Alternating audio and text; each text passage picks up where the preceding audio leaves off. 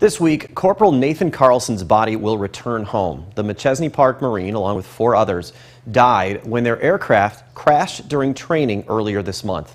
A nonprofit that lines funeral routes for military and first responders will be in town soon. The Flagman's Mission Continues is asking for help putting up 700-plus flags Friday.